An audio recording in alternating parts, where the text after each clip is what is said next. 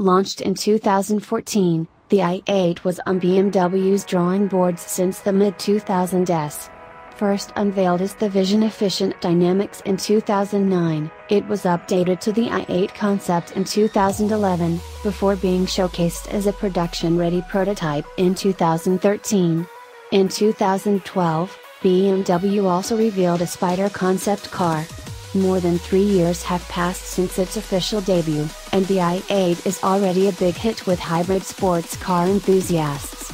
Despite this, BMW has yet to offer a mid-cycle update like it did with the i3, but it's planning to launch a drop-top, Spyder version at the 2017 Los Angeles Auto Show. Whether more oomph is on the table for the current i8 is still a mystery, but there's a lot of buzz about a significantly more powerful next-generation model flying around for quite some time.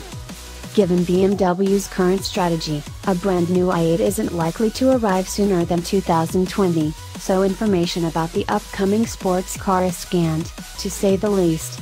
However, there have been claims that the new i8 will go fully electric, and the iVision Dynamics concept that was unveiled in 2017 likely previews the sports car's new design.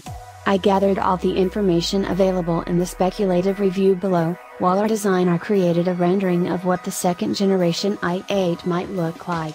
Keep reading to find out all the details.